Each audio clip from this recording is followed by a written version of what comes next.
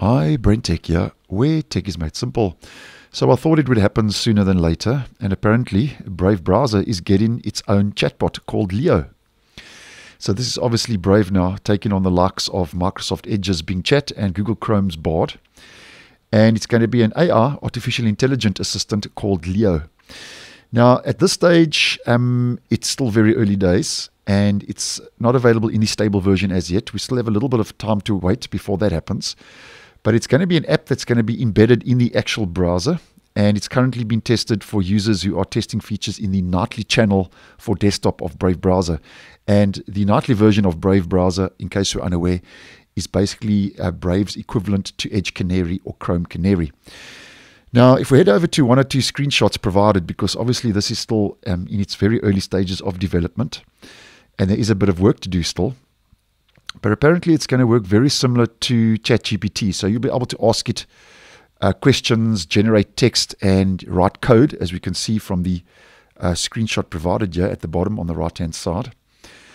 And you will also be able to summarize, as an example, your web pages and stuff like that. So it's going to be very similar to Bard and the other chatbots like Microsoft Bing. And currently been tested in the nightly version 1.59 or later. And if we head back to the first screenshot, here we can see that it will be available as a sidebar feature in the sidebar. And it'll have this little icon shaped like a chat bubble, which is common for these chatbots. A lot of them have got a bubble to identify them as a chatbot. So Brave is no exception. And then something else to take note of. Apparently the Leo assistant is powered by Llama 2, which is a large language model, LLM. And when it comes to privacy, Brave is saying, though, that you won't require to log in to use the chatbot. So you don't require a user login or account to use the chatbot. And your conversations will be discarded immediately after you've had that conversation, and they will not be stored on the servers.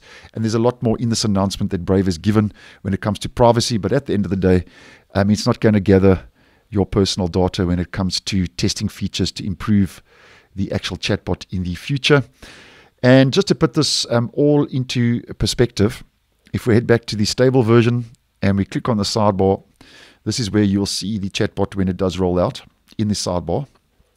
And as mentioned, that's called Leo. And Leo's setting to toggle the chatbot on and off will be available in these settings. So you'll be able to toggle this icon on and off. So it won't be a default feature that you can't remove. You'll be able to toggle the chatbot on and off from the sidebar, which I think is a nice move in the right direction.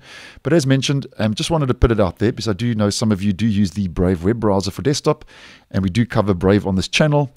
And I'm going to keep my eye on this, and obviously as development takes place, I will keep you posted and let you guys know. So thanks for watching, and I will see you guys in the next one.